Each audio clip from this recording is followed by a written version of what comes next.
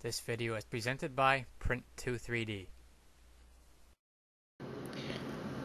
Okay, so here's Dimensions Catalyst EX 3D print software. This is the build chamber box here. It's 8 inches by 8 inches by 12 inches tall. So I'm going to go ahead and import a part. Open STL, go over to here, desktop, Print2 3D demo of cup, .stl, and I just now opened the cup.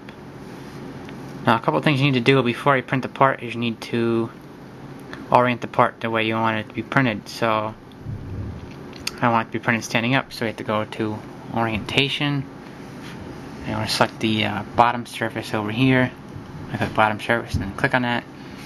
There, it'll make it stand up, printing standard up, as you can see there. Zoom back in. Okay, now I need to go back to my Generals tab and determine the layer resolution. And I want the finest resolution I can get. I want it to be solid. Support fill is fine. I want the print 1. The units is in inches, and the scale is 1:1.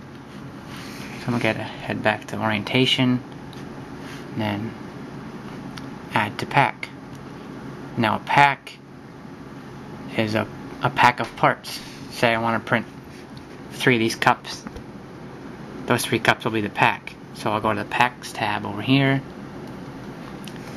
Now these 4 squares represent the bottom plane of the model base. Each one is 2 inches by 2 inches. So it's 8 inches by 8 inches. And that's how small the cup is there.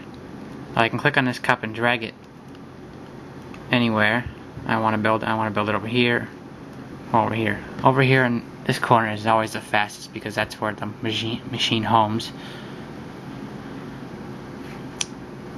And then over here, this will tell me how long it needs to take to build, how much material it'll take, and the name of the file.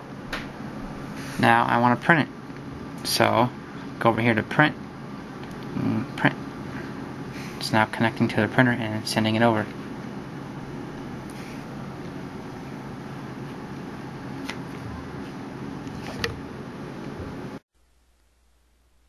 Please comment, rate, and subscribe.